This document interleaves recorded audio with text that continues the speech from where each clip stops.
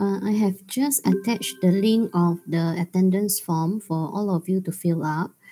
Please find the link of the form in the chat box with the class code. You can fill it up now before we start the class.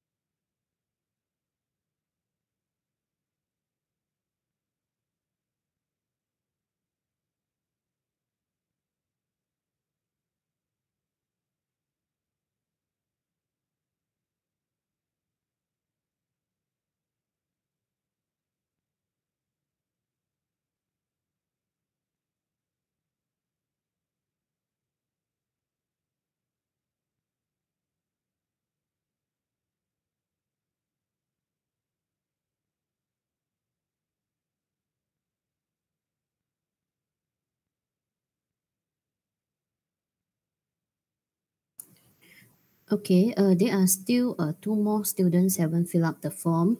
I am not sure who haven't filled up. And then as I see the numbers here, I see that maybe one or two students haven't joined the class. Okay, but I will not wait for all to fill up because most of you have filled up. Okay, and now I think I can start the class.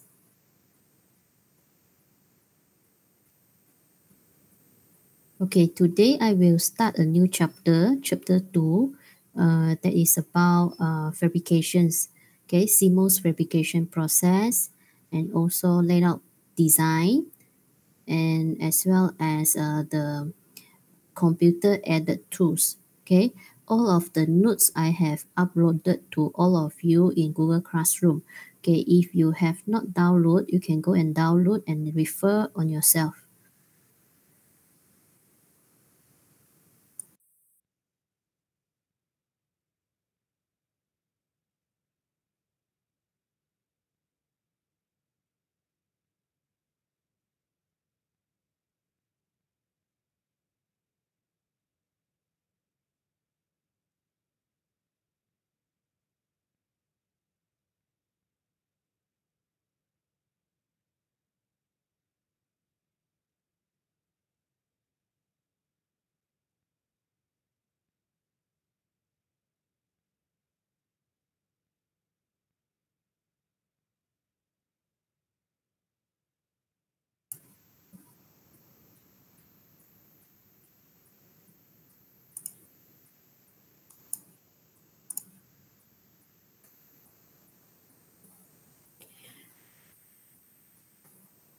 Okay, before I start with the CMOS fabrications, I will give a recap on the CMOS technology. Okay, CMOS technology is one of the IC technology. Okay, I have mentioned before IC technology. There are a few technology that we can use to construct and design the IC. Okay, in the first chapters, the technology of IC are the bipolar technology (BJT). Okay, and then also the BiCMOS. Okay, BiCMOS technology and CMOS technology. Okay, these are the three most popular IC technology. Okay, so I will give a very short overview, okay, before I go to the fabrication process. Okay, for this chapter 2, this is the outline. Okay, the first one is the CMOS technology. That is about the introductions to CMOS technology. Okay, and then an overview of the CMOS fabrications. Okay, and then wafer formations and photolithography. Okay, this is part of the fabrication process. Okay, wafer formations is about to preparing the wafer, okay, to construct the IC on the wafer. And then photolithography is a process that use the mask to form a pattern on the wafer to form the circuit, okay, in the chip. Okay, and then well and channel formations, gate and source drain formations, contacts and metallizations. They are also the processes that are involved in the fabrications. Okay, so before we fabricate the IC, of course, we need to produce the layout design. Okay, the layout design need to be verified using the layout design rules. Okay, so this also will be covered. Okay, today we have 2 hour lecture class. Okay, so I will cover all this in these 2 hours. Okay, if I have enough time, I will cover layout design rules. If I will not have time to cover today, then I will cover this next week.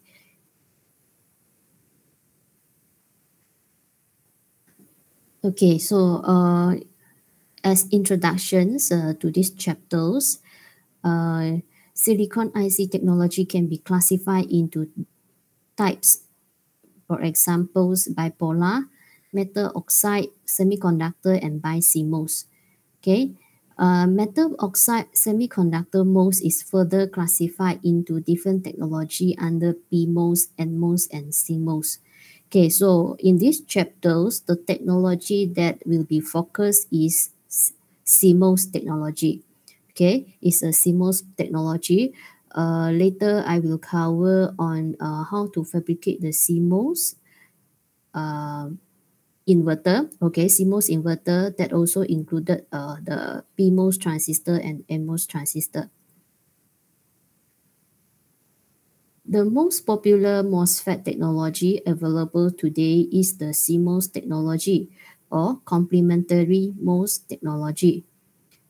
Okay, so this complementary MOS technology stands for CMOS. Okay, CMOS is a short form. Okay, we almost we always call it CMOS. Okay, and then this CMOS is actually the means by the complementary MOS technology, which this technology make use of the NMOS and PMOS transistor to construct the logic gate in the circuit. Okay, CMOS technology is the leading semiconductor technology for ASIC, memories, and microprocessor. Okay, ASIC here means by the application specific integrated circuit or integrated chips. Okay, means that a chip that is designed and fabricated to perform a specific applications.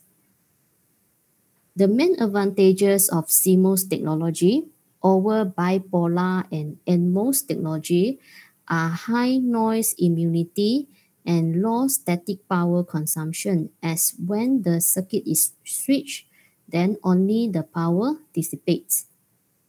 This allows a high density of CMOS gate to perform logic functions on an integrated circuit than in bipolar and NMOS technology.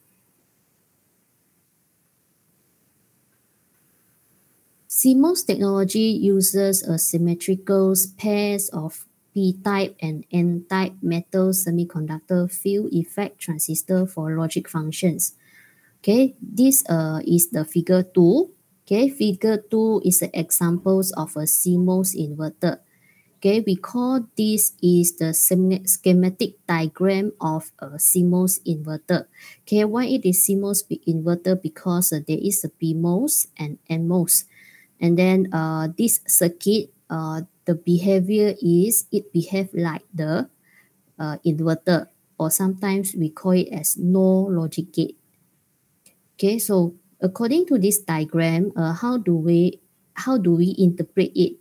How do we interpret this circuit as the inverter? Okay, okay. Now let's have a look. Okay, for this CMOS circuit, okay, usually they must have a supply voltage VDD. Okay, supplies voltage VDD to the source of the PMOS. Okay, so I will label here. Okay, you try to pay attention, okay, to what I'm saying here, because this is important. Later, the next chapters and topics all is about this. Okay, you will learn how to draw. You will need to learn how to draw the schematic diagram and layout diagram. Okay, so you need to understand what is the diagram, or what is this diagram about, and then how to design and draw uh, the CMOS circuit. Okay, so so this is the source terminal. Okay, source terminal of PMOS always connect to the VDD. Okay, and then we call this as S. Okay, and then this is another terminal of PMOS. Okay, this is the drain terminal.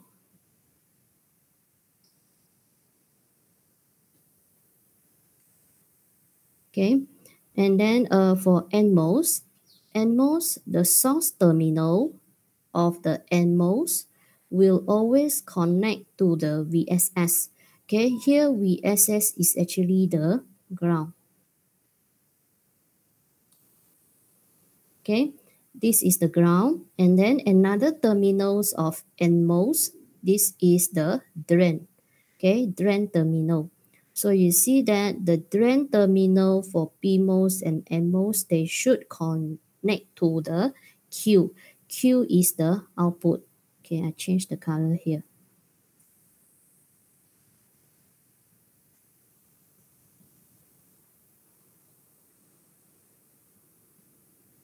Okay, and A is connected to the gate.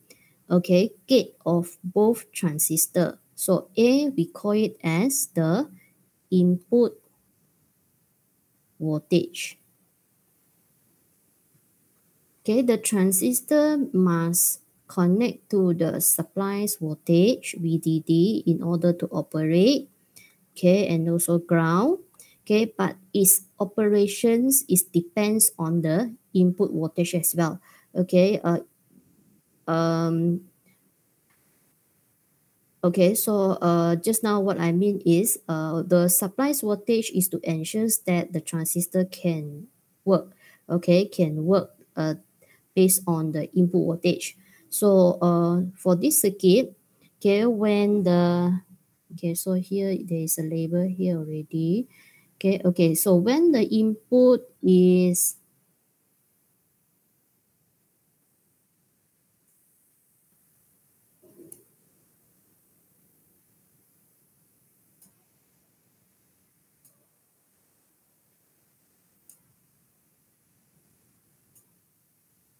Okay, so when the input is 0, so refer to this one.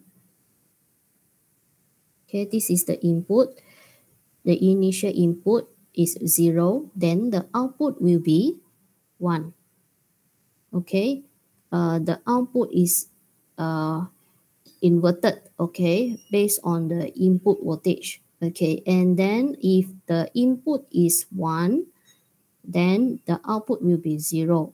Okay, this is the logic 0 and 1. Okay, if it is a voltage, okay, so for logic 0, we consider it as a low voltage. Okay, for logic 1, we consider it as high voltage.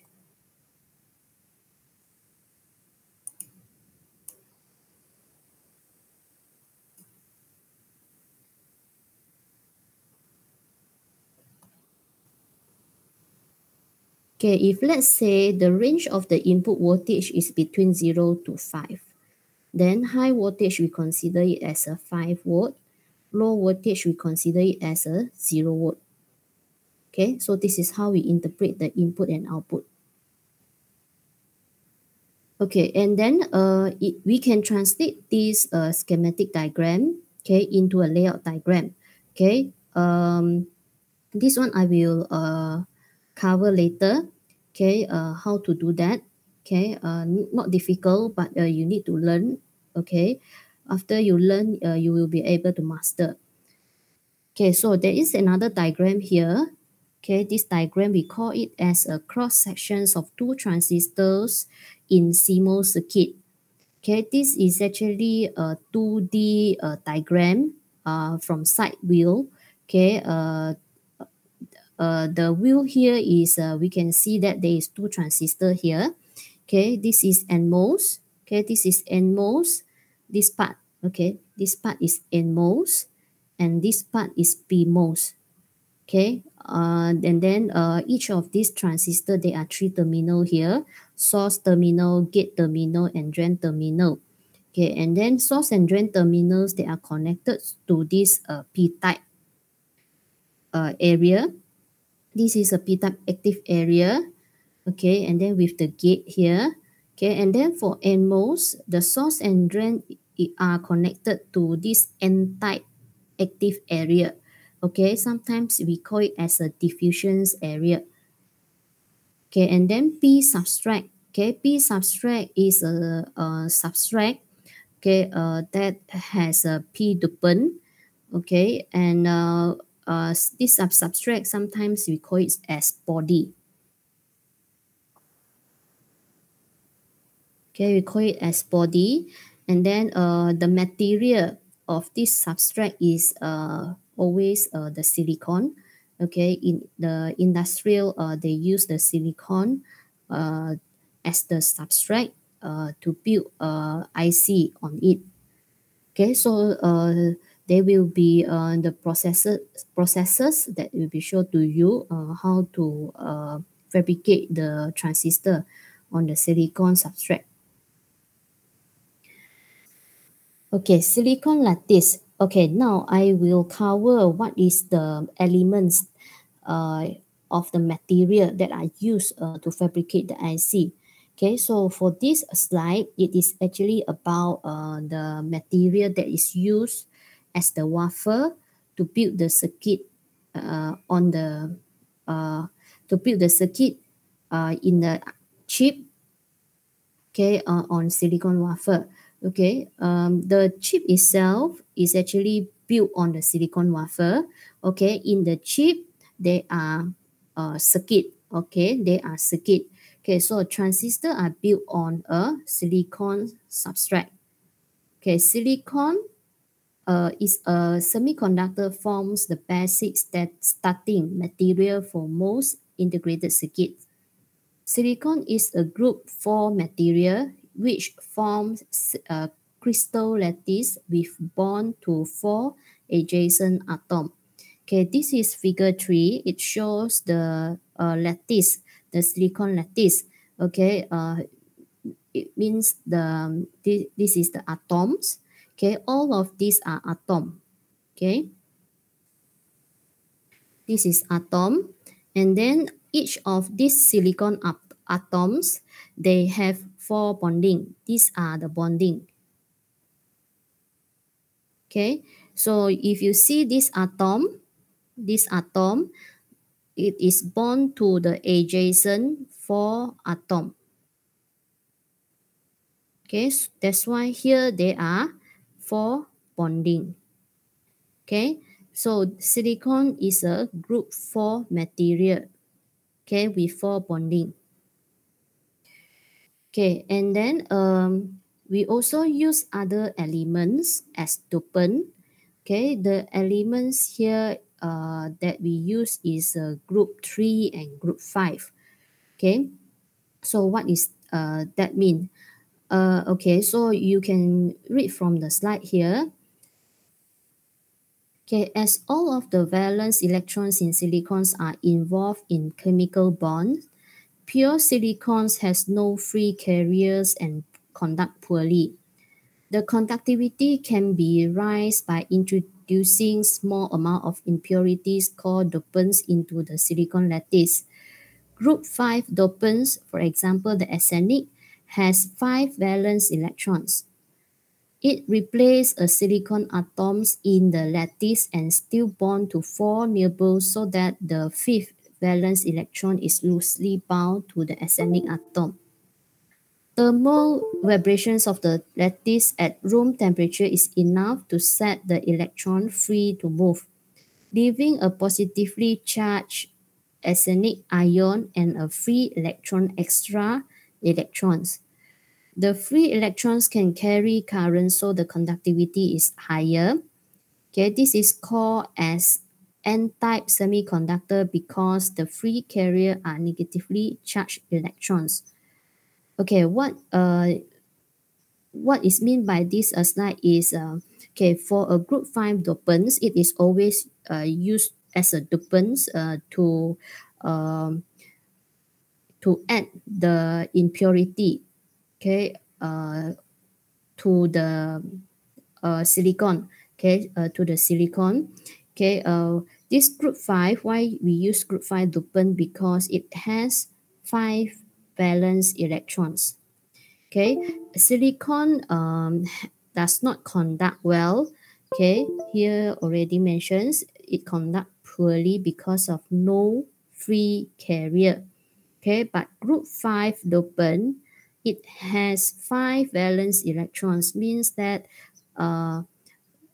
the additional electrons, okay, there is one additional electrons are free to move. Okay, these extra electrons with the characteristic of free movement can actually allow a better conductivity, okay, in the material.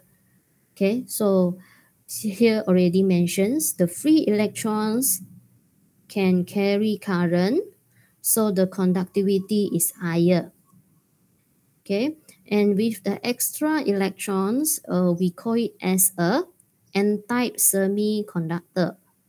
Okay, because the free carrier are negatively charged electron.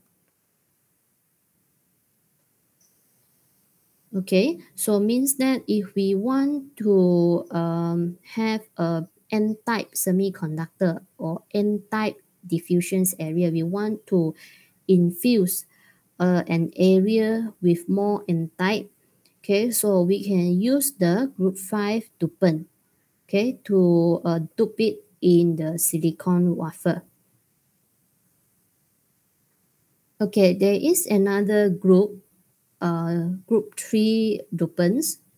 Okay, this group 3 dopants is the boron. Okay, this is boron.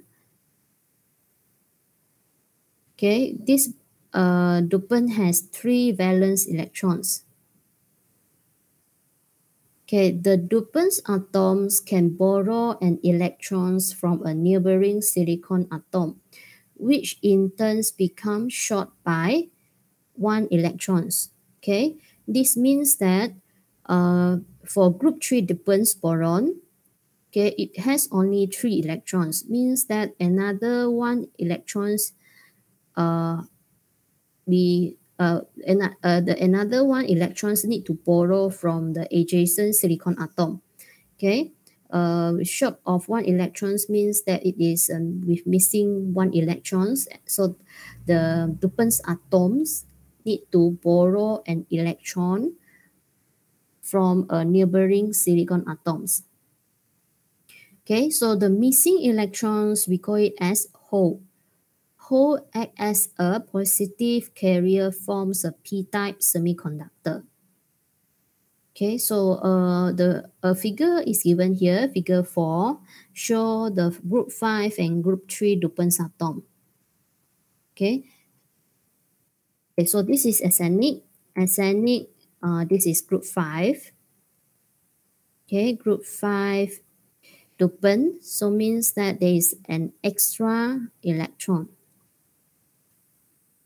Okay, these electrons are free to move, so it move to the adjacent atom. Okay, so one electrons are moving freely. That's that actually that actually here, as you see that plus, we can actually assume that this is the missing electrons. Okay, after it is moved freely to the adjacent atom. Okay, so for this, we call it as a p-type doping. Okay, p-type doping. And then for this is the boron. Okay, boron is a group 3. Is a group 3 dopants. And these electrons is actually borrow from this adjacent silicon atom. Okay, so this is the missing hole because an electron is borrowed from these silicon atoms. So that's why you see that this is a negative charge. And then this is the process of, we call it as a p-type doping.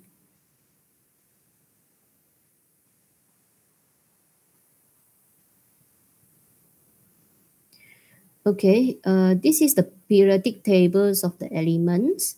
Okay, for group 3, 4, and 5. This is a group 3 elements. Okay, to use as a dopant.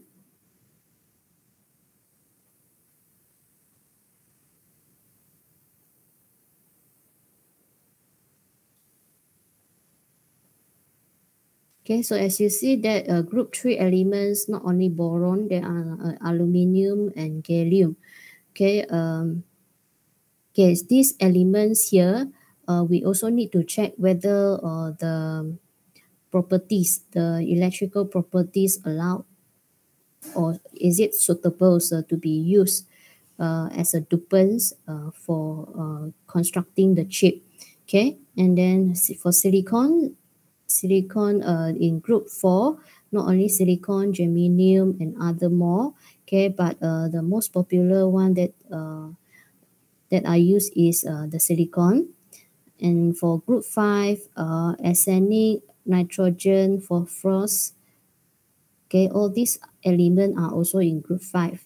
Okay, but arsenic is used. Okay, for others elements here, I cannot tell much because I didn't go and research. Okay.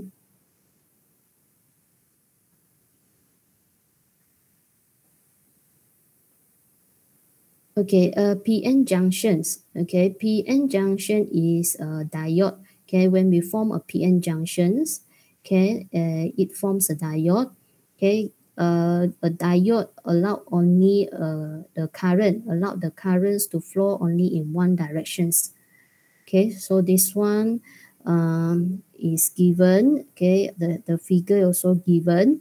Okay, why this PN junction is mentioned here? Because when we fabricate the transistor, there are p-type area and n-type area. Okay, so when there are p-type and n-type area, then a diode will be formed. Okay, I will refer back to this diagram. Okay, this diagram. Okay, you see that this diagram, there is an n-type. This is p substrate. So there is actually a diode here. We can consider that there is a diode here. Okay, because the area in between is with different types of dopant. Okay, so with this, we can know that the directions of the currents flow. Okay, and then this allow a transistor to operate well.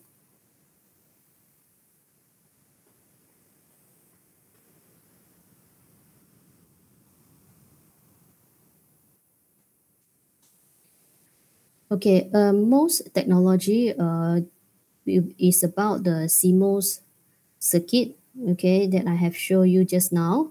Okay, a MOS structure is created by superimposing several layers of conducting and insulating materials to form a sandwich-like structure. Manufactures using a series of chemicals processing steps involving oxidizations of the silicon, additions of selective dopants, and depositions and etchings of metals, wires, and contacts. Transistors are built on single crystal silicon. Okay, so again, this is the CMOS circuit. Let me see. Okay, this is not CMOS circuit. This is actually the NMOS transistor. Okay, NMOS transistor. Okay, how do we know it is NMOS transistor? Okay, we actually see this, the diffusion area. What is the type of this diffusion area? This is N-type. Okay, so this is N-type. That's why we call it as a NMOS transistor.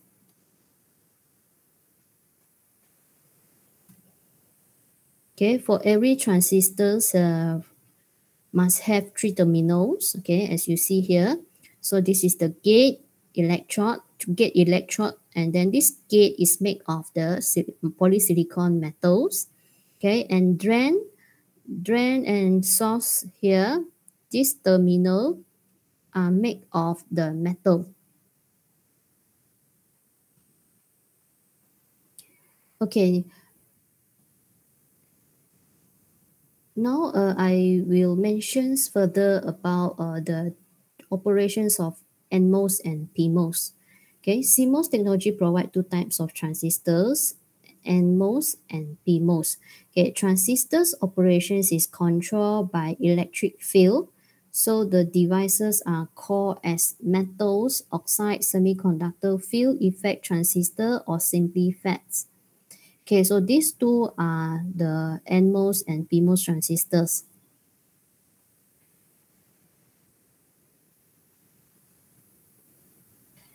Okay, so you see that this is the symbols for NMOS, and this is the symbols for PMOS. Okay, for PMOS, remember that there is a bubble here. Okay, so the bubble here shows that the operations of PMOS is uh, invert. Okay, is the inversions of the NMOS operations.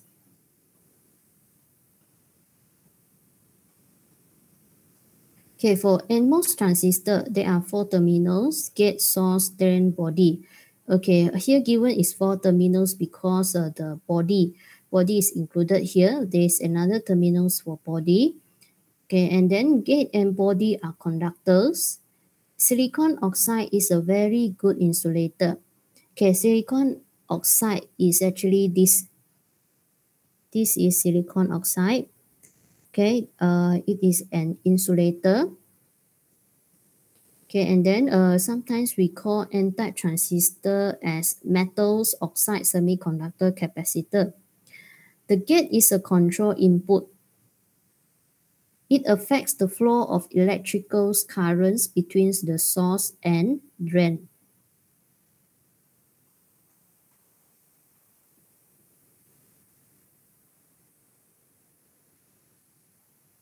Body is commonly tied to ground. When the gate is at a low voltage, P-type body is at a low voltage.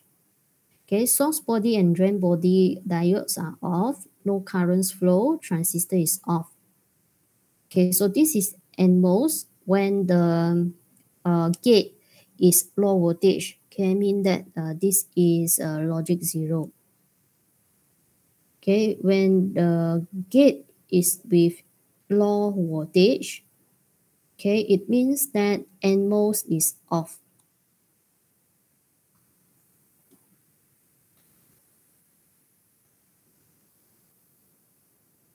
Okay, when NMOS is off, it also means that there is no current flow in between source and drain terminals. Okay, when the gate is at a high voltage, positive charge on gate of MOS capacitor, negative charge attracted to region under the gate, invert a channels under gate to N-type. Now currents can flow through N-type silicons from source through channels to drain. Transistor is on. Okay, so according to the figure here, I use the figures to explain this. Okay, when the gate is at high voltage, okay, so there will be a positive charge accumulate, okay, on the gate. Okay, so this is the gate and with the positive charge. Okay, and then this positive charge will attract the negative charge to the gate, towards the gate. Okay, so we call it a region under gate.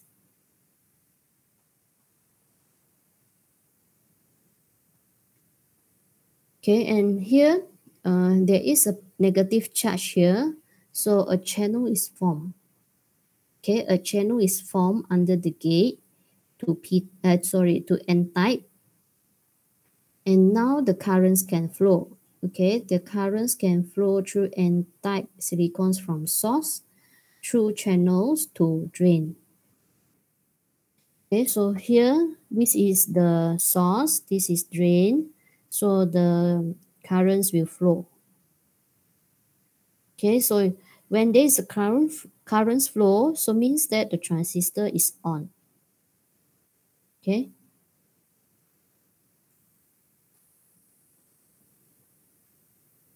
So we can interpret in another way is when the input, okay, is 1, then transistor is on, then the output will change. Okay, the output of the circuit will change.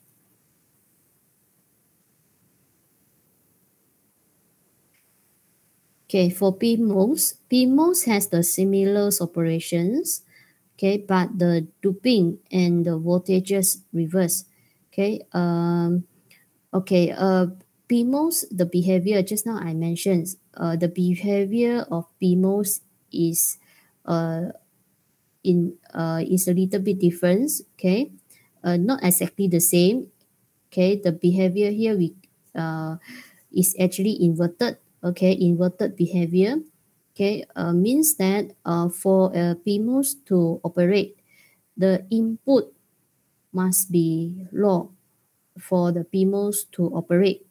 Okay, and then PMOS will turn off when the input is high. Okay, this is different than the NMOS.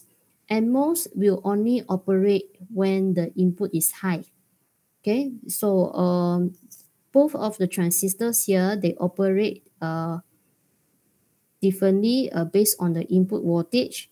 Okay, the difference here is it operates only when the voltages are in different level.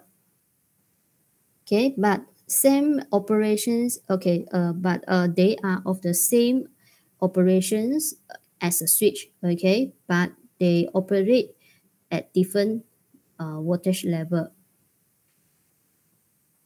Okay, so for these PMOS transistors, the structure is almost similar to the NMOS. Okay, there are also 4 terminals if we consider the body as one of the terminals. Okay, the body is typed to high voltage. Okay, and then when the gate is low, transistor is on.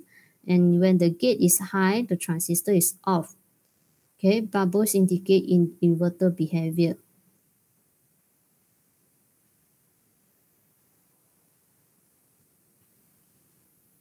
Okay, so here shows that when there is a high, not high, there is a low voltage. Okay, there is a low voltage, and the charge here will gather together at the gate and also the region under the gate. Okay, so they attract each other, and then when there is a channel that is formed between the terminals, source and drain terminals, so means that there is a current flow in between. So when there is a current flow, then the transistor will turn on. Okay, power supply. Supply here is about the VDD, supplies voltage. Okay, for ground, the value is always a 0 volt. Okay, and for the VDD, the value of VDD is normally 5 volt. Okay, VDD has VDD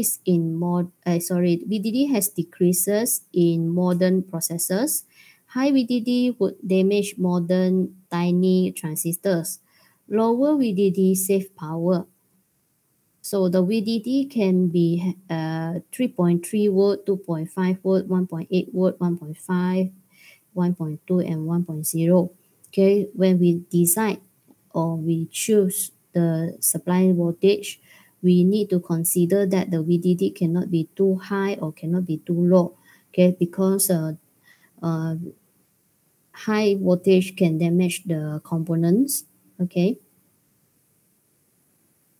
and then also we need to see the complexity of the circuit. If the VDD is very low, it may not be able to supply the power to all the circuit. Okay, so now so it goes to the CMOS verifications process. Okay, so the first step in the fabrication process of a CMOS IC is the wafer formations. Okay, wafer formations means also the preparations of the silicon wafer. Okay, all the CMOS transistors are fabricated on silicon wafers.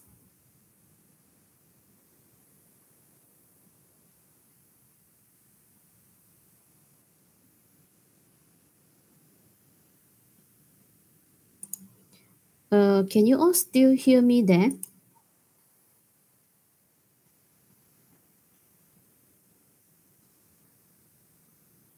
Okay, I see my. Yes, Oh, okay. Because I see my computer, my another computer, the connection is lost. So I want to ensure that here, okay, if you still can hear me, then continue.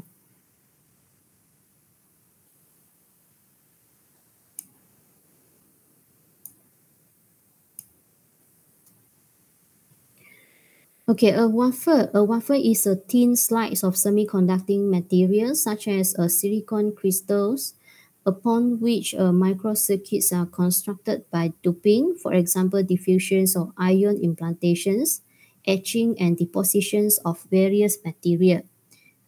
Wafers are cut off of a silicon builds. Okay, a build is a single crystal silicon from which wafers are cut using the diamond saws.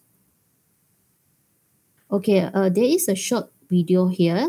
Okay, I want to show you this short video because it shows the overall process of how the IC is fabricated. Okay, using the advanced technology uh, in the machine. Okay, so please try to pay attention to what is presented in this short video because it will give you the concept, okay, about the all the steps that is covered in the fabrication process.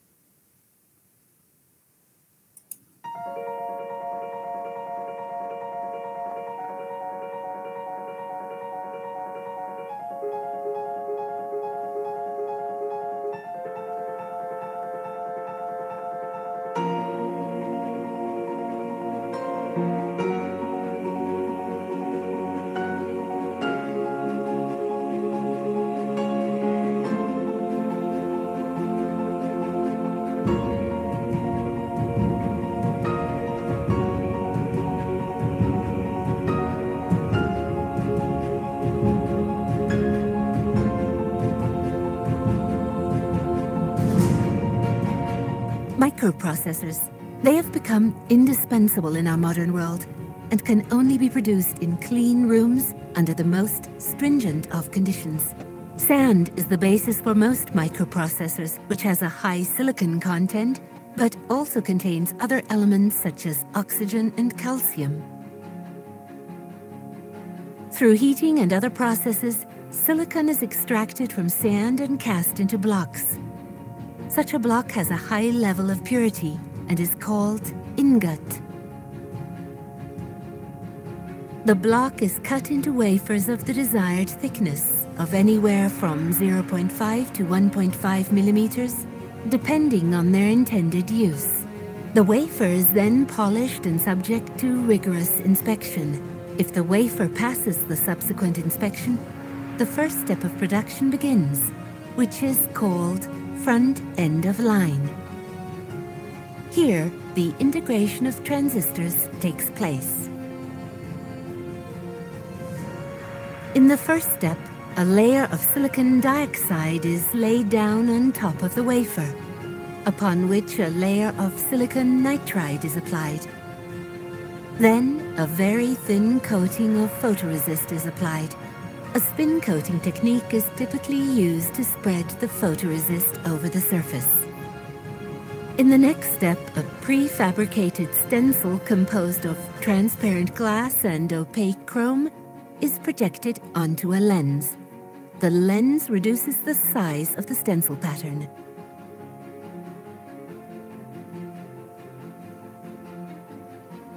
The photoresist becomes soluble wherever it is exposed to UV light. The dark areas here indicate the regions that are to be removed. These can be removed through the application of an appropriate solvent. Let's look at the surface a little bit closer now. The solvent uncovers part of the silicon nitride layer which lies beneath the photoresist. The application of corrosive liquids etch away the desired regions of the other layers in order to expose the silicon.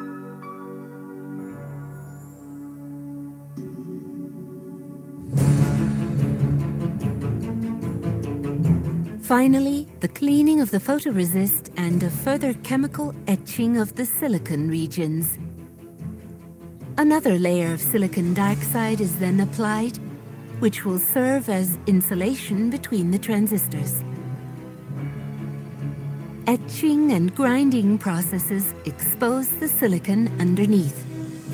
Photolithography is used once again in the process of doping the silicon regions for the purpose of protecting the regions which are not to be doped. The silicon regions are treated with either N or P-type doping through ion implantation. This example is one of an N-type doping. The photoresist can finally be removed. Looking at the doped regions, it can be seen that the implanted electrons are able to move freely and thus are able to carry electrical current. Finally, the creation of the gate dielectric, in which photoresist will be used to make source and drain areas through the implantation of foreign atoms. This is the fundamental structure of transistors. At this point, the front end of line is completed. From here, the back end of line begins. The back end of line begins with the application of undoped silicate glass in which holes for connection purposes are created. These will then be filled with tungsten and the electrical connections between the transistors will be created. The end result is a wafer full of chips which will be separated from each other using a saw and then embedded in a housing.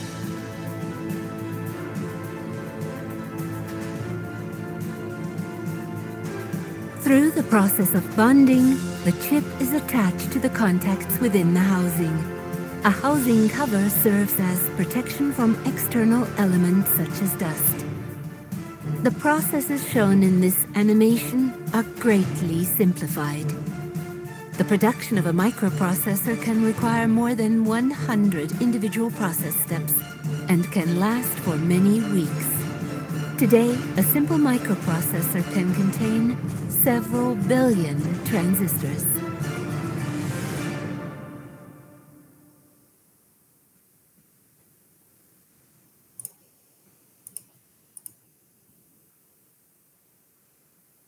Okay, so I hope that the short video can give you the overall informations and then some imaginations to you on how the fabrication process are done. Okay, so now I goes to the PowerPoint, go back to a PowerPoint.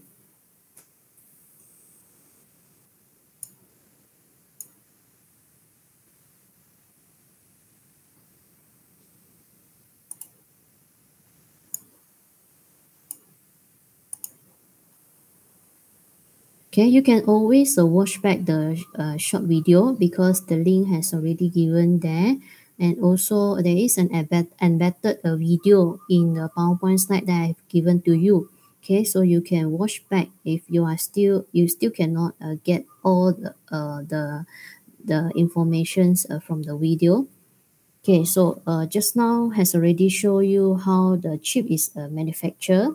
Okay, so the chips that is on the silicon wafer, okay, there are many chips there. Okay, and then it looks like the pictures here in this slide. Okay, so all these are chips. Okay, so when all these chips are ready, they can be placed in the just now you see that the we can package it, this chip we can package it, okay, and then we can sell out, okay, in the market. Okay, so the size of the wafer, the silicon wafer matters. Okay, if the larger size of a silicon wafer is used, means that the production's loss can be decreased. Okay, so this one I am not sure what is the size. Okay, this images, this image, okay, this image I actually get it from this website. Okay, you can actually goes to this website. Okay, so I will directly goes to this website now to show you what is the information given in this article. Okay, so if you have time, you can go to this website to have some read. Okay, this is about this is about the the informations of the wafer is given in this website. Okay, what is wafer, building an ingot, the foundations for wafer. Okay, so this one is easy to understand. You can read yourself. Okay, okay, I actually want to expand on these pictures here. Okay, these pictures, this is all the chips on the silicon wafer. Okay, so the number one here as shown here, this is a chip, a tiny piece of silicon with electronic circuit patterns. Okay, you cannot see, I think, because it's too small, the words here. Okay, this is better. Okay, and then number two here, this is number two. Number two, there is a line, okay, in between the chips. Okay, this line we call it scribe lines. It is thin and non-functional space between the functional pieces, where a saw can safely cut the wafer without damaging the circuits. Okay, so in the video you can see that the chip can be cut, okay, to smaller size, depends on the size of the chip here. Okay, it can be cut. So the line here is reserved for the saw is reserved to be cut by the saw. Okay, and then the number 3 here, this is also shows in between the chips. There is the line here. Okay, this is the test elements group, a prototype patterns that revise the actual physical characteristic of a chip. Okay, for example, the transistor, capacitors, resistors, diodes, and circuit, so that it can be tested to see whether it works properly. Okay, so means that using in a specific part, the circuit can be tested. Okay, the circuit can be tested whether it can work well. Okay, and then the H die here is number 4. H die here, this is the H die. Okay, the dies around the edge of a wafer consider production's loss. Okay, largest wafer would relatively have less chip loss. Okay, so we have to try to minimize the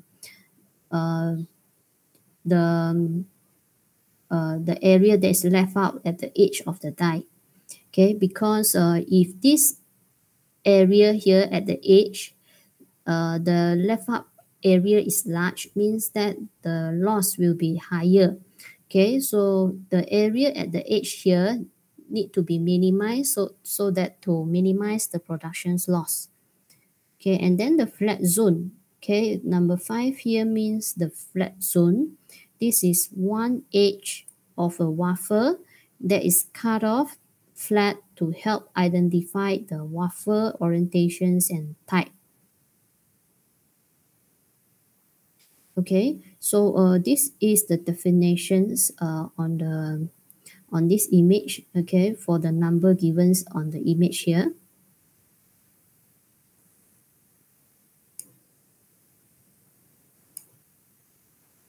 Okay, this is the slide that lists out all the basic steps. Okay, lists up all the basic steps in CMOS fabrications. Okay, so all the steps here you can see clearly. Okay, the first steps is to prepare the wafer. Okay, so this is the silicon wafer. We can call it as a silicon substrate.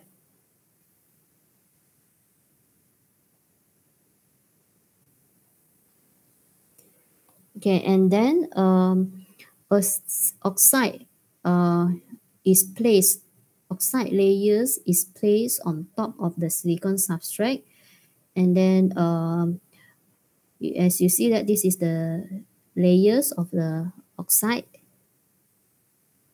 Okay, sometimes we call it we grow the oxide. Okay, and after that, the next step is to apply photoresist. Okay, so in the short video, the photoresist, okay, it is a chemical, okay, that is applied on the oxide layers, okay, so that the photolithography process can be done, okay, through the use of the mask. Okay, so this is the photoresist.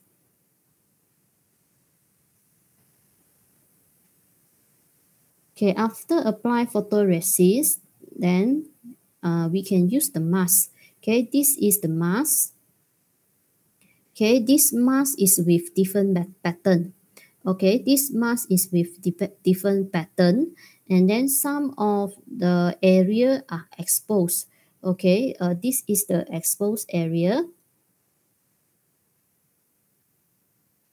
This is the exposed area where the UV light will be applied, and then it will dissolve the photoresist here. Okay, after dissolve the photoresist, then it can be removed easily. Okay, we call this process as the etching. Okay, just now I say is when we remove the photoresist, or we want to remove something after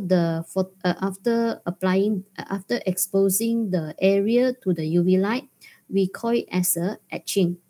Okay, so then in this figure, okay, in this figure, there is steps here exposed to UV light.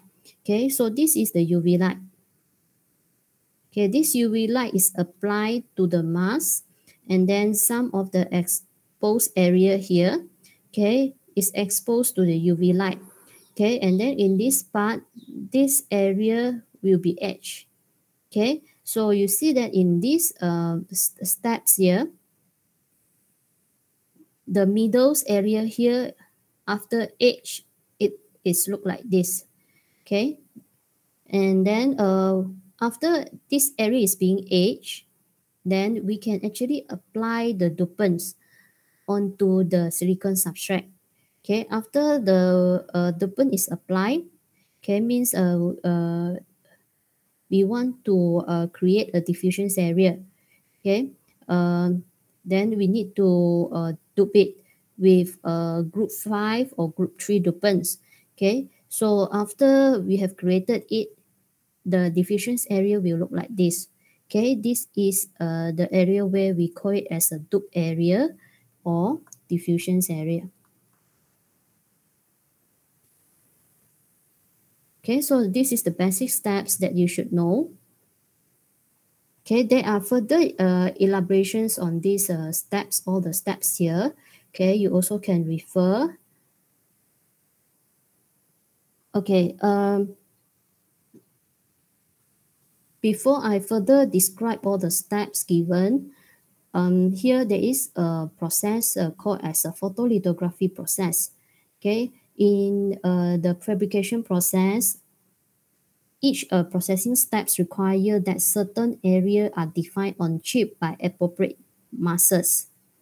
As a result, the integrated circuit may be viewed as a set of patterns layers of doped silicon, polysilicon metals, and insulating silicon diode. Okay, a layer must be patterned before the next layers of material is applied on the chip. The process used to transfer a pattern to a layer on the chip is called photolithography. Since each layer has its own distinct patterning requirement, the lithography sequence must be repeated for every layers using a different mask.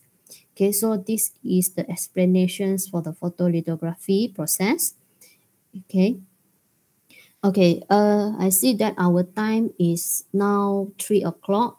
Okay, we should have a break because now it's already over 1 hour. Okay, we will take a break here. The break will be 10 minutes. After 10 minutes, I will continue with the next few slides. Okay, if you have any questions, you also can post your question here, or you can open your mic to let me know your questions.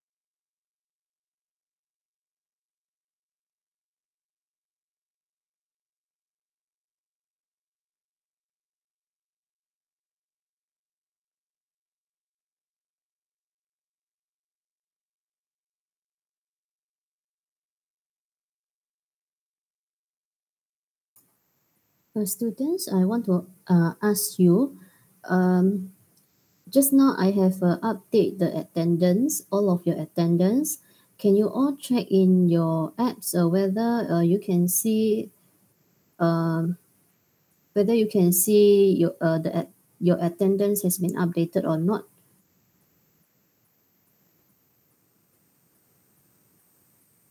Okay, I hope that there is no issue. I just want to make sure.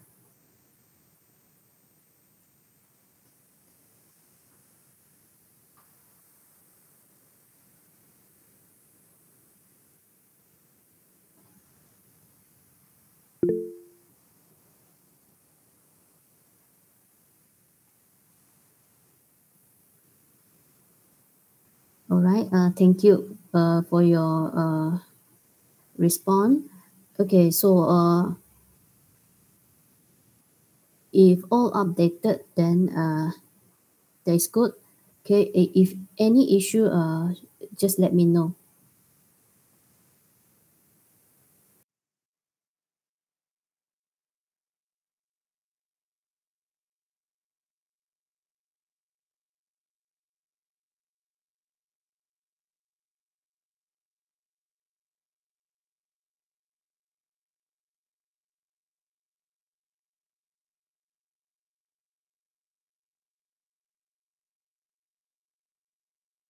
Okay, I will continue the class now.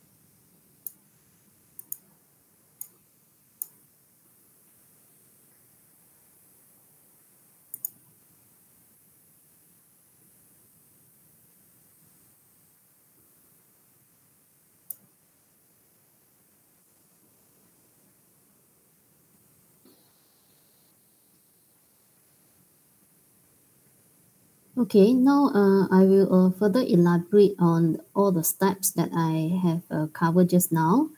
Okay, so all the basic steps, they are about 6 to 7 steps. Okay, according to this slide.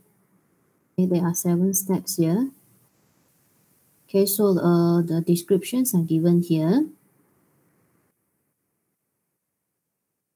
Okay, so the first steps here also is to prepare the wafer. Okay, this is a figure 2.2. It illustrates the fabrication step involved in patterning silicon dioxide through optical lithography. Okay, the sequence starts with the thermal oxidizations of the silicon surface, by which an oxide layers of about 1 millimeter thickness is created on the substrate. So this one is the oxide layer, okay, that is deposited on the silicon substrate. Okay, after the oxide layer is deposited, then the photoresist is also deposited on top of the oxide layer. Okay, so this is the figure 2.2c. The description here is given as the entire oxide surface is then covered with layers of photoresist, which is essentially a light sensitive acid resistant organic polymer, initially insoluble in the developing solutions. If the photoresist material is exposed to ultraviolet UV light, the exposed area becomes soluble so that they are no longer resistant to etching solvent. Okay, so you see that this is the mask. Okay, this mask again is having an area. This area is to expose to the UV light so that the area that is in the middle of the photoresist okay, is solubles and it can be etched easily. Okay, so this one, as you see that this is the exposed photoresist. Okay, it becomes soluble. Okay, to selectively expose the photoresist, some of the area on the surface have to cover with a mask during exposure. In the area where the UV light can pass through, the photoresist is exposed and becomes soluble. Okay, figure 2.2e shows that following the UV exposure steps, the unexposed portions of the photoresist can be removed by a solvent. Now, the silicon dioxide regions that are not covered by hardened photoresist can be etched away either by using a chemical solvent or using a dry etch. Okay, a dry etch is called as the plasma etch process. Okay, figure 2.2f shows that an oxide windows that reach down to the silicon surface is obtained. Okay, these are the figure that it shows that after the oxide layers, not the oxide layers, this is the photoresist. Okay, the photoresist has been etched away. Okay, after the photoresist has been etched away, after it becomes soluble, then followed by the oxide layer. Okay, oxide layer also need to be etched away. Okay, so this is the windows of this is the windows after the oxide layer has been etched away.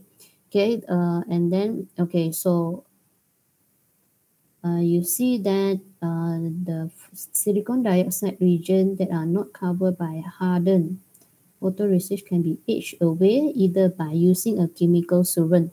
So another chemical solvent will need to be used to etch the oxide layers away.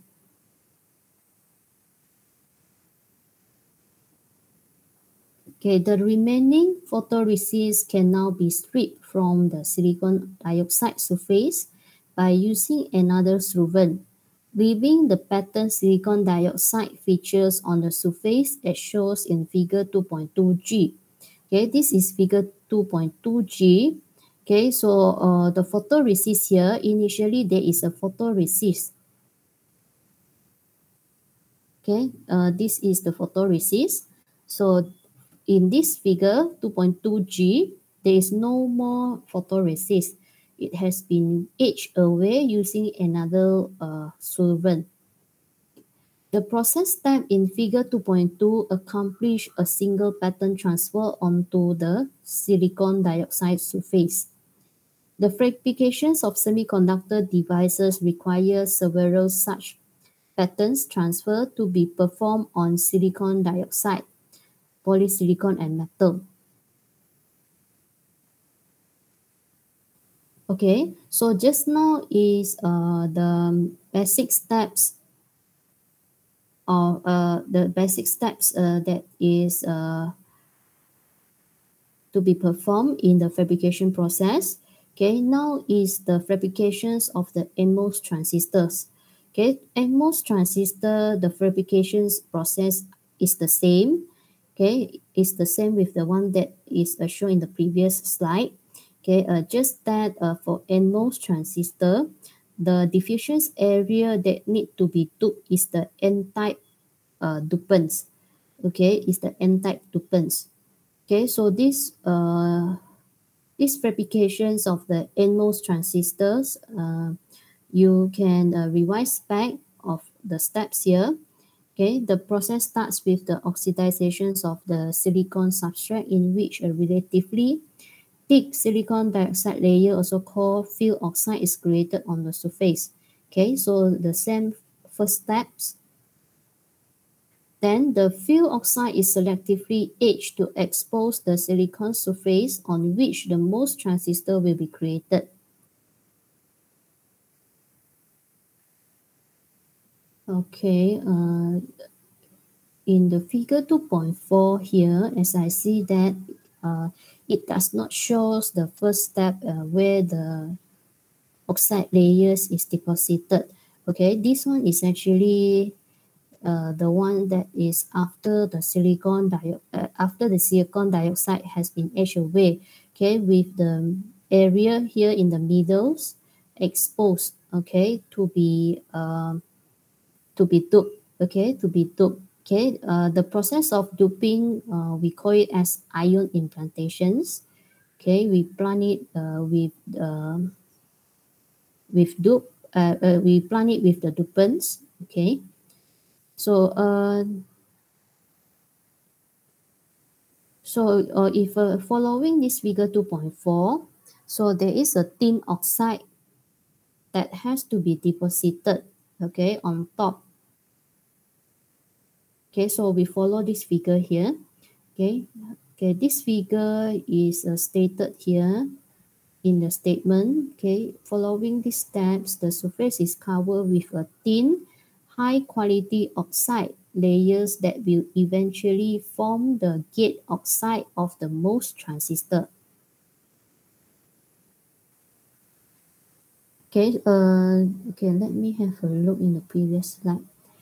Okay, so this one is the one that is with the silicon dioxide. Okay, and then the middle area is etched away, and then further, okay, there is a tin oxide that is deposited.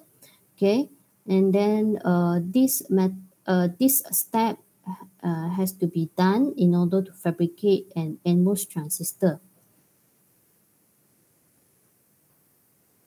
Okay, so after a tin oxide is deposited on the silicon dioxide, okay, another metals called as polysilicon is also deposited on top of the tin oxide. Okay, after the deposition, the polysilicon's layer is patterned and etched to form the interconnects and the MOS transistor gates. Okay, this is described for figure 2.4F, which is this figure. Okay, so this is the polysilicon. Okay, after it has been patterned. Okay, so of course, the patterning process has to use the mask. Okay, and then the UV light. Okay, so that the polysilicon can be etched away. Okay, so this polysilicon is to form the gates. Okay, to form this is a interconnects. Okay, this is a interconnects that used to form the gate terminals for the N transistors. The thin gate oxide not covered by silicon is also etched away, which expose the bare silicon surface on which the source and drain junctions are to be formed. Okay, this is 2.4G. Okay, here as you see that the tin oxide in this region, okay, have been etched away. Okay, and then to etch this, of course, they must have to use the solvent. Okay, have to use the solvents to etch away. Okay, if the oxide is hardened, okay, then we must have to use some of the we have to use the chemical solvent, okay, to dissolve it in order to etch away. Okay, the entire silicon surface is then doped with high concentrations of impurities, either through diffusions or ion implantations, in this case with donor atoms to produce N-type doping. Figure 2.4H shows that the doping penetrates the exposed area on the silicon surface, ultimately creating two N-type regions, source and drain junction, in the P-type substrate. The impurity dopings also penetrates the silicon on the surface, reducing its resistivity. Okay, so figure 2.4H, as you see that the tin oxide here is etched away in order to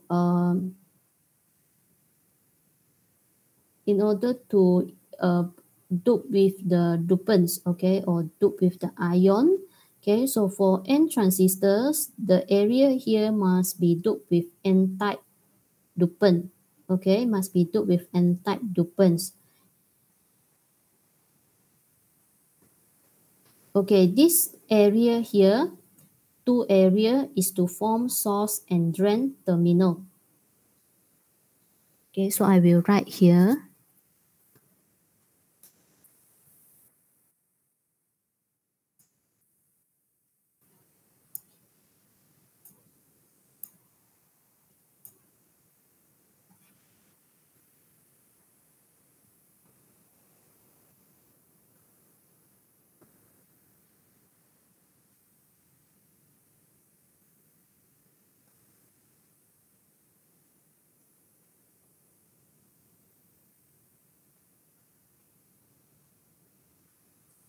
Okay, once the source and drain regions are completed, the entire surface is again covered with an insulating layers of silicon dioxide.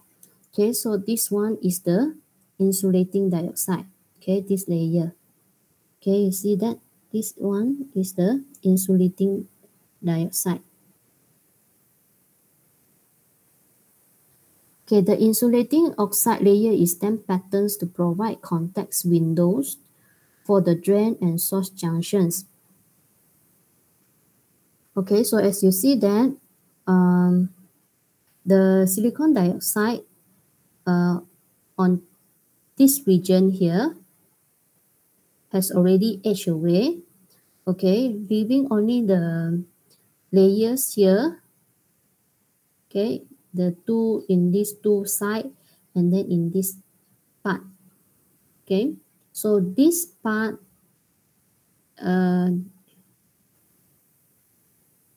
it is to provide the protections, okay, and also to provide the contact windows.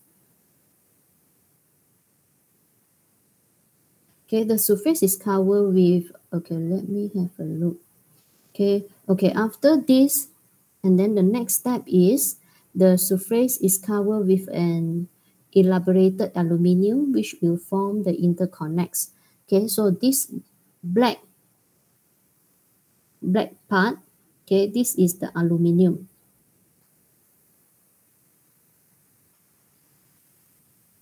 Okay, this is aluminium.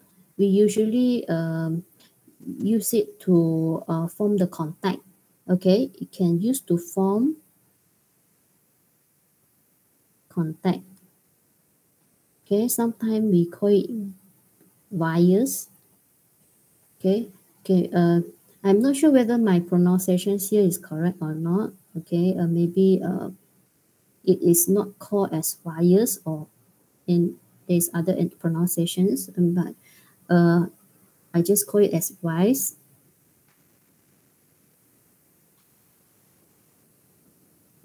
Okay, then finally the metal layer is patterned and edged, completing the interconnects of the most transistor on the surface. Okay, usually a second and third layers of metallic interconnects can also be added on top of these structures by creating another insulating oxide layer, cutting contacts, holes, depositing and patterning the metals. Okay, so after each etching process, so this is how the metals contacts looks like. Okay, the metal layer here is the aluminium. Okay, so that is the complete processes of fabricating NMOS transistor. So you need to understand the process, okay, all the step in the process. Okay, and then now the slide here given is the whole structures of the NMOS transistor with the definitions of each of the part here. Okay, Okay, so all of you have know, okay, you know what is the structures about, and then which one is the source and drain terminals, and which one is the gate. So I think all of you start to know. Okay, so what I want to emphasize here, from this slide, you can see that the feature size of the transistor can determine through the width and length.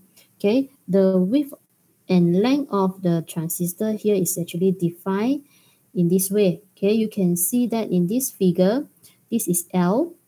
Okay, L is the length of the transistor. We usually define it as the length under how should I say it? Okay, it's actually the length between the source and drain. Okay, or let me think again. Okay, the length here, okay, for the NMOS transistor, okay, we want to evaluate the size of the transistor. We need to evaluate through the width and length. So feature size is usually width over length. Okay, width is this width. Okay, this is the width of the transistor, and length of the transistor is this length. Okay, this length is defined as the length from the source to the drain, or we also can say it from the drain to source.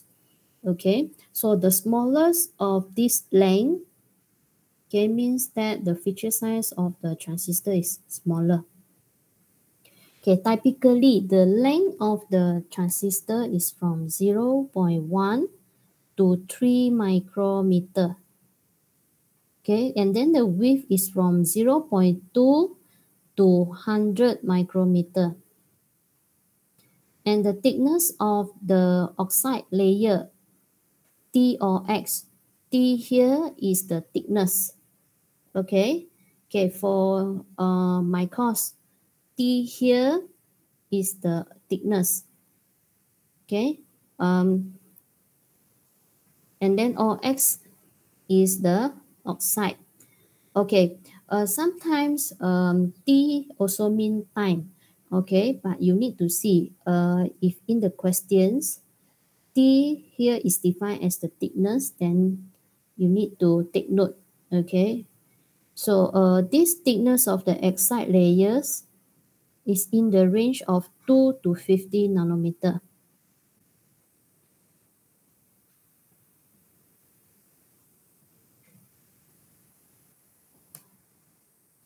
Okay, for the NMOS transistor, we can build it in 3D and also 2D.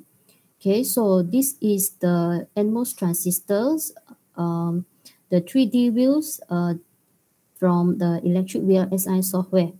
Okay, this is with the gate. Okay, I'm not sure whether you still remember it or not. This one, okay, this is the layout design. Okay, layout design, and then we can view this layout design in a 3D. Okay, this is the 3D view. Okay, and then according to this layout design, this is NMOS, so there are gates, drain, and source. Okay, and then this red color layers here, this is polysilicon layers.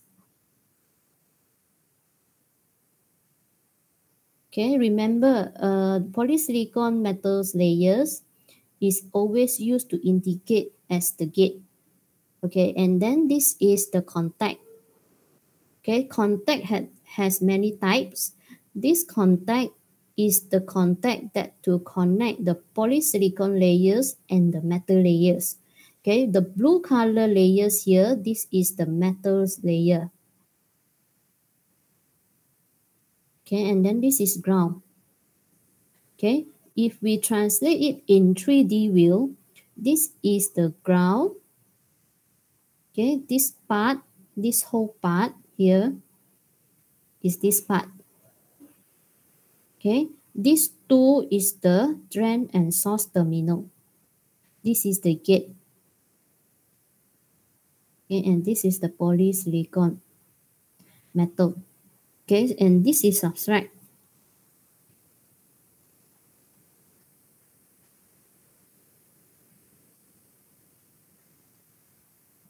Okay, this is not difficult to understand. Okay, this is the basics. So you need to know the basics well, only then you can know how to draw the design. Okay, and then for this course,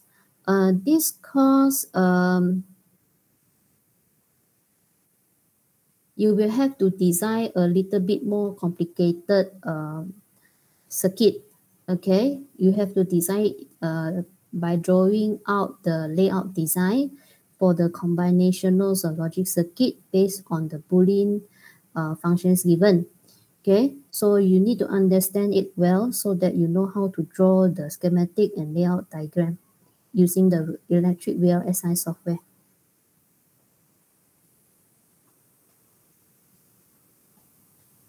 Okay, so CMOS inverter again. This is a CMOS inverter. Okay, this is the schematic diagram. Okay, sometimes I will also call it as a transistor level diagram. Okay, if you see that, if I say transistor level diagram, so it means that this diagram, the diagram with the NMOS and PMOS transistors. Okay, I will call this diagram as either schematic diagram or transistor level diagram. Okay, and then layout diagram will be this diagram, okay, with all the layers here. Okay, this one is the inverter cross-sectional view. So this one I will skip because this has already shown you before. Okay, this is another diagram, a schematic diagram, okay, for CMOS inverter. Okay, this one is drawn with the presence of the silicon wafer. It shows you how to relate the schematic diagram here on the left hand side, okay, with this diagram. Okay, this diagram is drawn with all the wheel, P wheel and N wheel, and also the substrate. Okay, you can see the relationship here of this CMOS inverter in different representations. Okay, okay, this one is the same one. It's the same diagram with this one, except this is drawn with more details. Okay, the details here given is the which part is the substrate and which part is the source. Okay, source terminals. Okay, this is the source terminals. Okay, this is highlight in red color. Okay, means that this area is the diffusion area. Okay, and also this is with diffusions area, and then this is gate. So in between here, this layer here is the insulating oxide. Okay, insulating dioxide. Okay, and then here is the drain. Okay, the drain here, drain terminals for PMOS and NMOS, and then they are connected to the output terminal. Okay, and then also the source. Okay, source is connected to the ground. Okay, this is NMOS, this is the PMOS.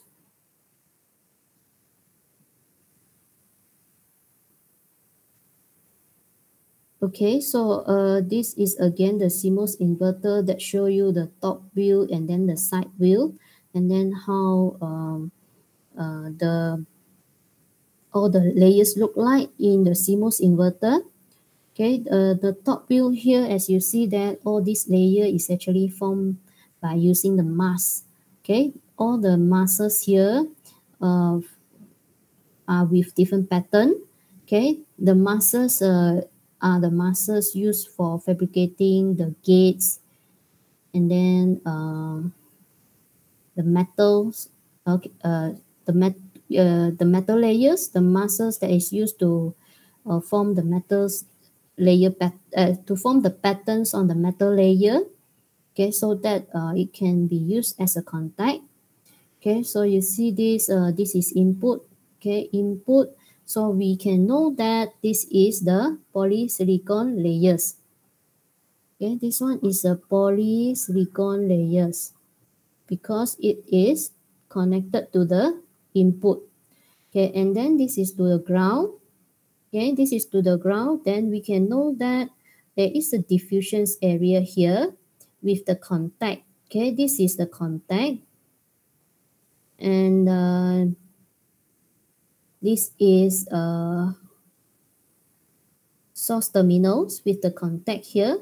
Okay, the contact here can connect these terminals to the ground, okay, through the metal layer. Okay, metal layers here is actually the wire. Okay, but in layout design, we call it as interconnects of the metal layer. We call it as interconnects, and then this interconnect is made of a metal layer. Okay, and then this is the source terminal. Okay, this is the drain terminal. Okay, because these two terminals is to the output. This is output. Okay, so after you understand, you can easily identify which one is terminal, which one is gate.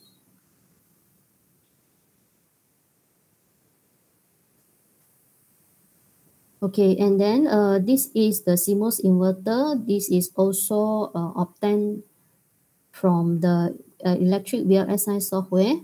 Okay, we can use the VLSI software to design the CMOS inverter in this way.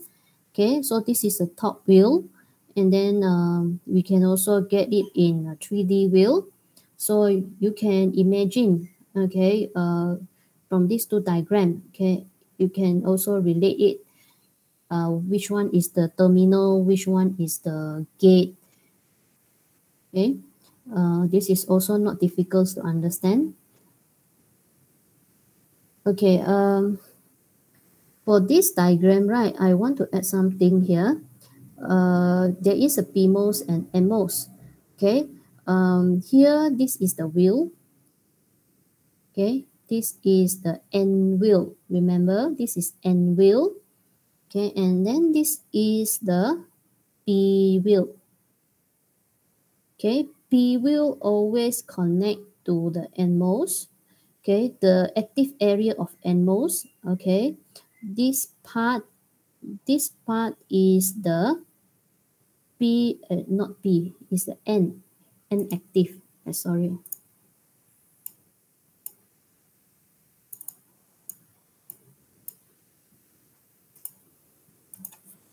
And this one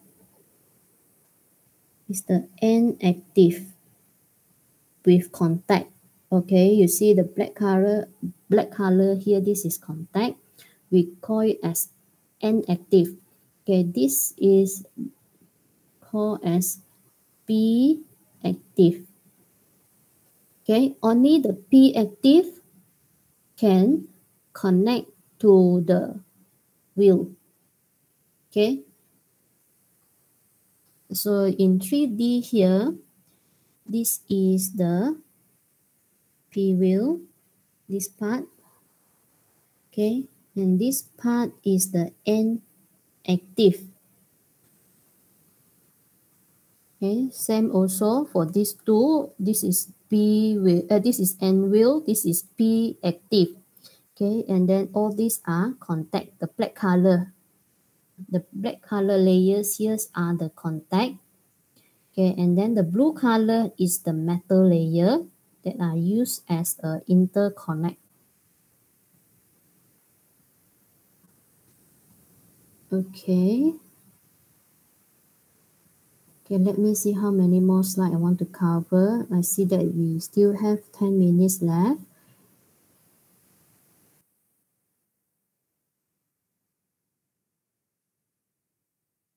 Okay, I think I still can cover a few more slides to finish all. Okay, Okay, so now next slide is about the inverter mask set. Okay, so this is about the mask with different patterns, okay, that are used to form the patterns on the silicon substrate to form the inverter. Okay, so according to the statements given here, transistor and wires are defined by masses. Okay, masses specify where the components will be manufactured on the chip. Substrate must be tied to ground and NVILs to VDD. Use heavily doped well and substrate contacts. Okay, so all the masses are displayed here, actually present to you here. These masses, okay, you see that this is the pattern of the mask to fabricate and inwell and well, okay. And then for polysilicon, this is how the shapes looks like in CMOS inverter. And then for the N diffusions, okay, so this is the regions where N diffusions. Okay, so this one show you the patterns of the N plus diffusions. Okay, and then other more is P plus diffusions, contacts, and metals. Okay, this is the patterns for all the metal layers. Okay, so overall, in the set of this mask, there are 6 masses. Okay, for use to form the patterns of the NVILs, polysilicon, N plus diffusions, P plus diffusions, contact, and metal. Okay, then a set of components. Okay, so this one is the ones that I mentioned for the okay, just now I mentioned about the CMOS inverter. I show you so which one is the metal layer, which one is the polysilicon layers, right? Okay, so this slide shows all the layers, okay, and components that can be used to form the circuit in electric VLSI software. Okay, so you use the software before, so I think all of you are familiar with this. Okay, so all these are the metal layers. Okay, metal 1, 2, 3, and 4. All of these metal layers can use to form the interconnects. Okay, and then if you want to use the NMOS and PMOS transistor to form a logic gate, then we can use this PMOS and NMOS. Okay, and then with contact, then we need to use the N active and P active. Okay, this P active and N active, we call it as active area. Okay, active area with the contact. Okay, so this active area of the contact, this active area with the contact must be connect to the PMOS and NMOS, okay, so that they can operate well. Okay, and then P wheel and N wheel. Okay, so for this one, all this is actually contact. Okay, contact is to connect two interconnects together at terminals. Okay, the contacts here can be polysilicon connects to the metal, or metals to connect with another metal. Okay, so in this course, you will also need to learn this again and use this to design a combinational logic circuit. Okay, so this one is the definitions for all the components given in the electric VLSI software. Okay, so all this I think I no need to explain again because it has already mentioned in the previous slide. This is just for you to have easy reference. Okay, for what is the layers and the components about. Okay, so this is all the slides that is for today.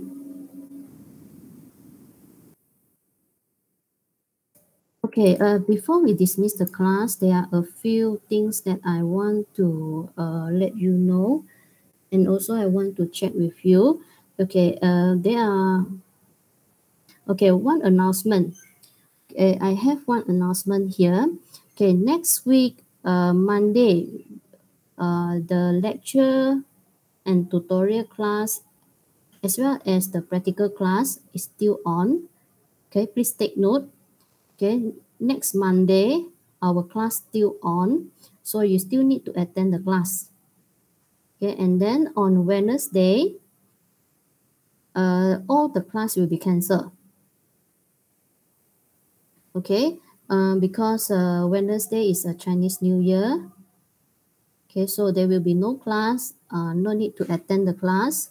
I will replace back the class. So please make sure that you don't attend the class. Okay, I think no one will want to have a class, right? Okay, so please remember. And then for the replacement class, I want to make it in week 4. Okay, week 4, I have already checked your timetable. Okay, your course rep has given me the timetable. And then I will make the replacement class for practical and lecture class on Friday in week 4. Okay, I will make it in the morning. Okay, from 9 to 1 o'clock, 4 hours. Okay, if all of you no problem, I will proceed to request for replacement class to office. Okay, the reason why I need to request because I will need to take your attendance. Okay, and then after I request only, I will be able to update your attendance. If not, I will not be able to update your attendance. Okay, I need to do the request, but I need to confirm whether all of you are okay with that. If okay, then I will make it on Friday morning from 9 to 1. Okay, that is for lecture and practical. Okay, and then for tutorial, we also have one tutorial replacements for group 1. Okay, I will make it on Thursday 3 to 4. Okay, later I will announce in Google Classroom or in the class after I have confirmed the replacement class with Office.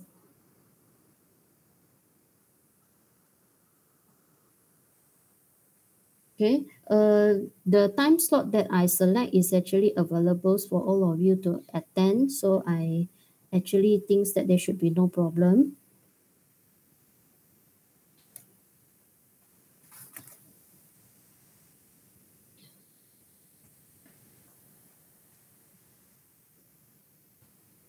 Okay, is it okay about the replacement class?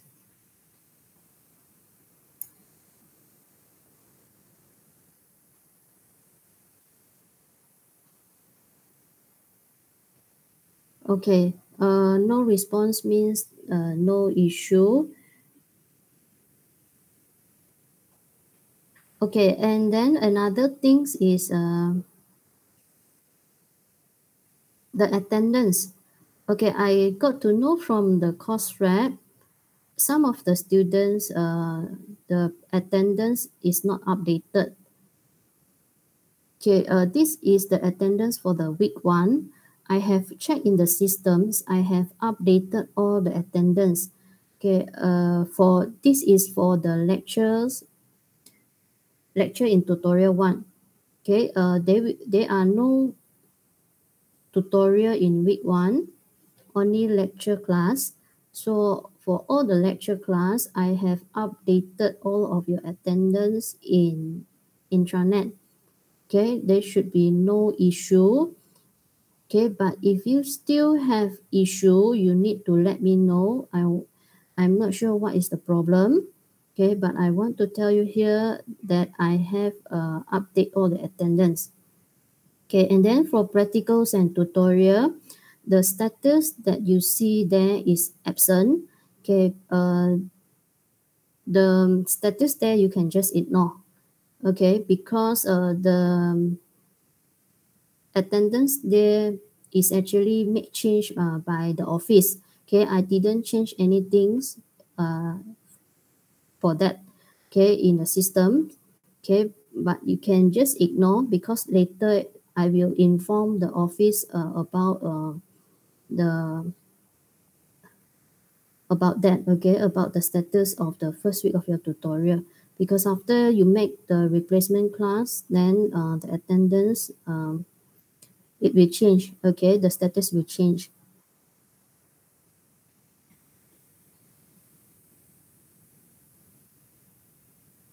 Okay, so now is already the time, okay, 4 o'clock. So I think there's nothing more I want to discuss here. Okay, so I wish all of you happy Chinese New Year. Okay, and we can dismiss the class now. Thank you to all of you.